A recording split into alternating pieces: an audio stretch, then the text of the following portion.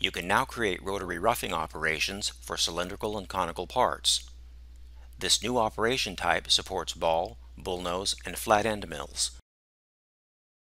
Let's begin by looking at operations for a cylindrical part. It's important to correctly define the axis of rotation, in this case the positive ZM axis.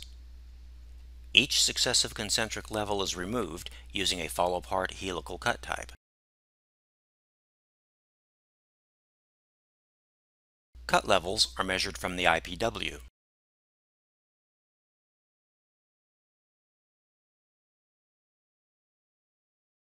When an obstacle is encountered that interrupts the helical motion, the motion switches to follow part using a zig pattern. Pockets are machined using the follow part inside-out motion. An end view shows that the last cut level does not reach the bottom of the pocket.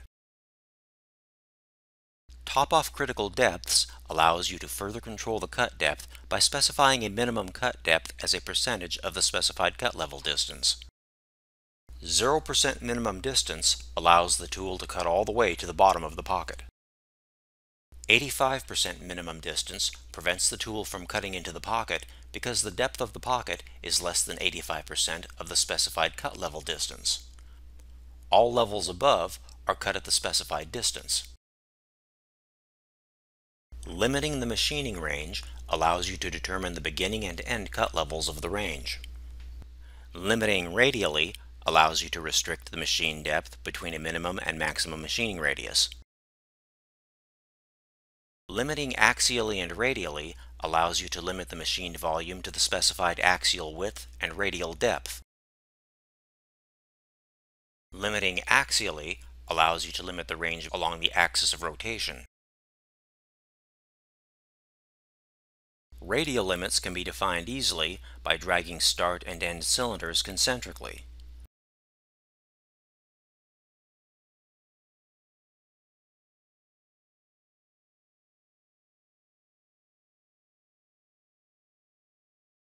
Axial limits can be defined by dragging start and end planes along the rotation axis.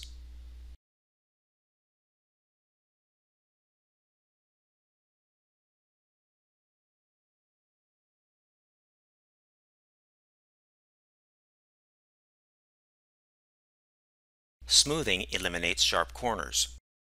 Infills and finish passes smooths sharp corners on all but the final pass, allowing maximum material to be removed from the part walls. Depth first cuts each region from top to bottom before moving to the next region.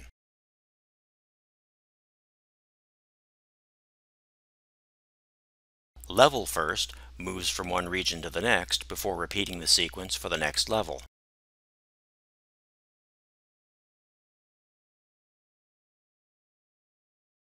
Bottom-up cutting between cut levels allows you to optimize cut depths and volume by cutting intermediate levels from the bottom up.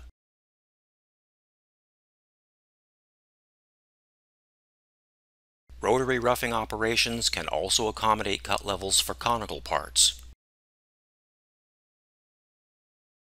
The conical rotary depth mode allows cut levels to follow the conical shape of the part. Without this option, the cut levels would remain parallel to the axis of rotation, cutting deeper and deeper by steps as the cone narrows. Cone angle is measured relative to the specified axis of rotation, in this case the positive ZM axis. This value should reflect the conical shape of the part. In this case, the cone angle is -9 degrees. The result is a smooth, continuous 4-axis tool path with cut levels that follow the angle of the cone.